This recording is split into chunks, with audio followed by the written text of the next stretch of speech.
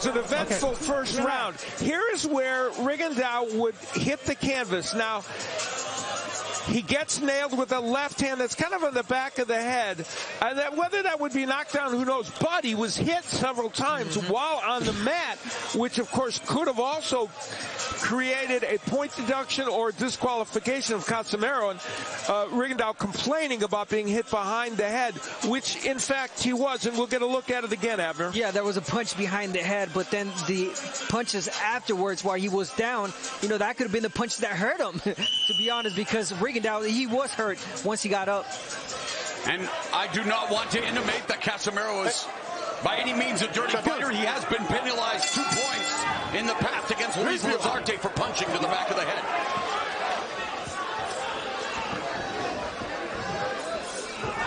And Rigondeaux not quite down, but again, ancient history already, Al. This is round number 2.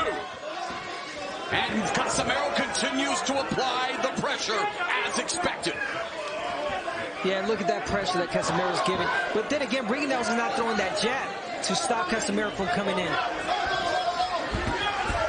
And Casimero unloading that right uppercut. Oh, there's a sniper-like straight left hand down the middle by Rigondeaux. He is always dangerous with that counter left, whether it's an uppercut or a straight left. And Casimero, while he's emboldened here early in this fight, needs to remember that. Rigondeaux's only loss came against Vasily Lomachenko, the only pro matchup in boxing history pairing two-time Olympic gold medalists. The fight took place at 130, well over Rigondeaux's best weight. In fact, he thinks his best weight is the one he's competing in right now. Time will tell. And boy, another beautifully executed left hand by Rigondeaux. That's 2 in a row. And you look at the tempo now. Casimero being more relaxed. He's not going in as crazy as he was in the early rounds. And that footwork now on display by Rigondeaux. A minute and a half gone here in the second. Counter right upstairs by Rigondeaux. This is more movement early than I even would have anticipated from Rigondeaux. And the question you have to ask yourself is, can he continue this throughout the entire fight? And was it because of what we witnessed in that first round by Casimero? The pressure that he put on? So. You know why? Because he started it right at the beginning. So I think it was he had this in mind. A minute left in the second. He's getting the respect, you know. Rigondeaux, he got the respect right now. Now the tempo, look at the tempo right now. It's really calm. It's what Rigondeaux wants it now. And Rigondeaux's having a strong second round with that left hand after the counter to the midsection. See, he's got more time to think now. Yep. He's in the outside. He's waiting for the right time. Oh, beautiful lead left hook to the liver by Casimero.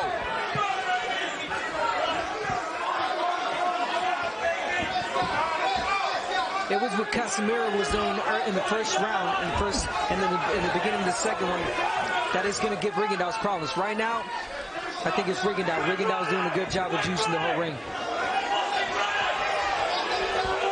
And it was Casimero who told Rigondeaux to leave his bicycle at home. The crowd here in Carson wishes the same thing, but it's the sweet science. It's about hitting and not getting hit. Rigondeaux, one of the best.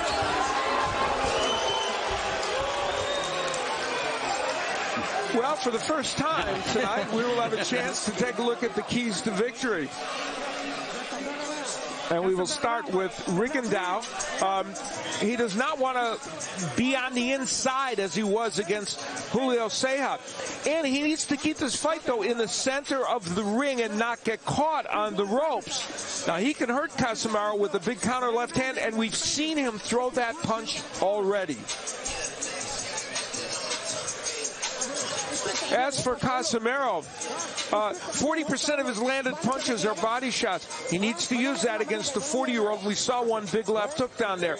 He has a powerful uppercut, and it could be a big weapon in this fight. His right hand is a devastating weapon, and he used it to KO the last lefty that he faced.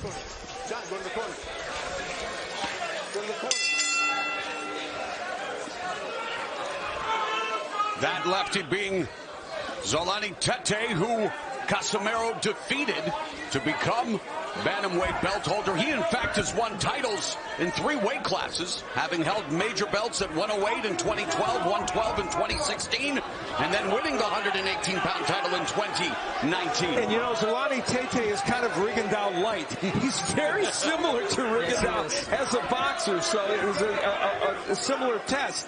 And Casimero was able to get him with some right hands. Yeah, Casimero, the 4th Filipino fighter to win titles in 3 weight classes, as he hunts down Rigondeaux.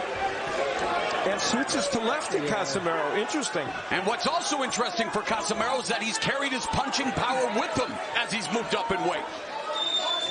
I like what Casimero did there a second ago, switching to lefty. You know, you got to give different angles, different tricks to Rigondeaux. I mean, he's going to continue to do that all night. But the question is, like you said, Al, can he do that for 12 rounds? Well, this is the old Rigondeaux, the one that we saw in the old days, and this crowd. Oh, you don't mean the 40-year-old? No, I mean in the old days. Okay. The former Rigondeaux. This is the 3rd round. You can still get away with this. Casimero has to keep pressuring, go for the body, don't go for the head. And the question here is going to be how much Rigondeaux can punch from this posture. If he can throw punches and counterpunch, then of course he can win rounds, but he has to throw punches as well. Great point. If you're just moving and Casimero is the one putting the pressure, even if he's missing, as a judge, I think they'll give him a round.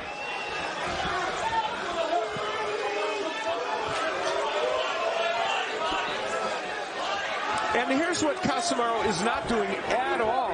He is not cutting off the ring at all against Rigondeaux. He's following him around the ring.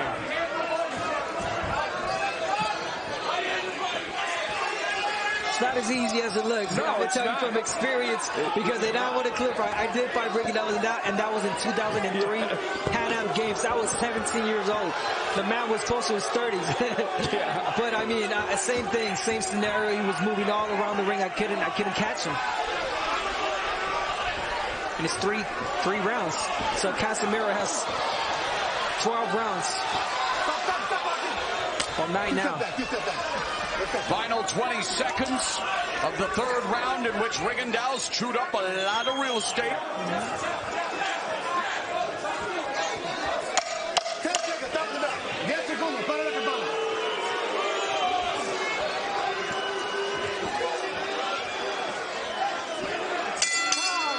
Well, Raul Marquez and Alejandro Luna call the action in Spanish for every Showtime Championship boxing event. You can hit the SAP button on your TV if you'd like to hear our broadcast in Espanol tonight. And Raul's son, Giovanni Marquez, well, earlier today, he defeated Carlos Hernandez by decision in the finals of the 2021 Golden Gloves National Tournament of Champions in Tulsa, Oklahoma. He won the 152-pound division, and he was also named the outstanding fighter at the tournament. Congratulations, Giovanni Marquez and proud Papa Raul, and we look forward to seeing Giovanni Marquez in a Showtime Championship boxing ring sooner than later. Raul, a former world champion in his own right, proud of his son.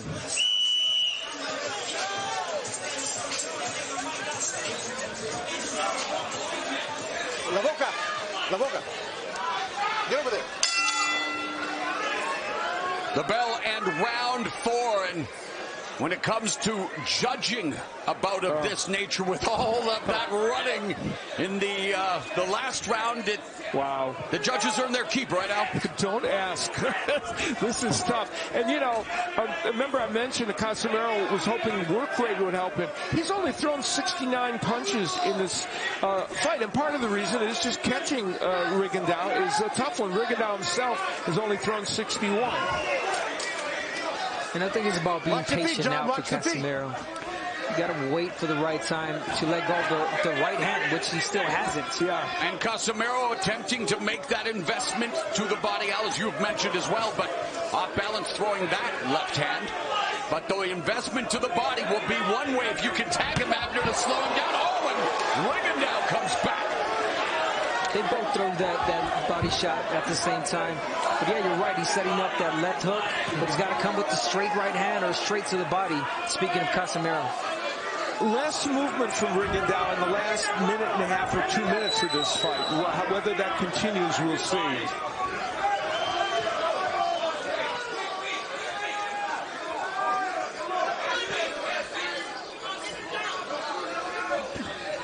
Lead left hand by Rigondeaux. Watch the camera, guy.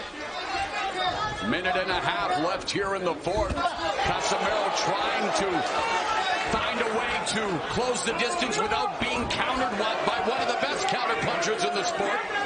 That left hand is always ready for Rigondeaux, and he's shown us that he can strike quickly with that punch.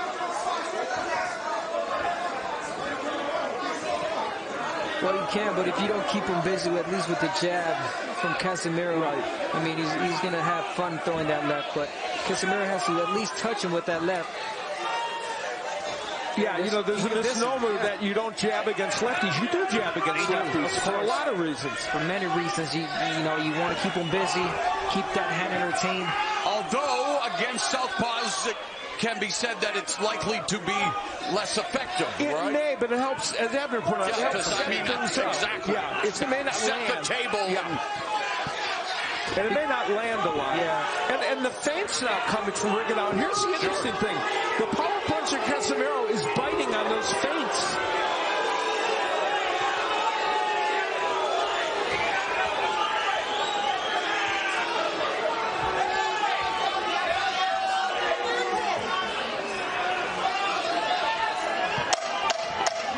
Seconds, stop it about 10 seconds. 10 segundos.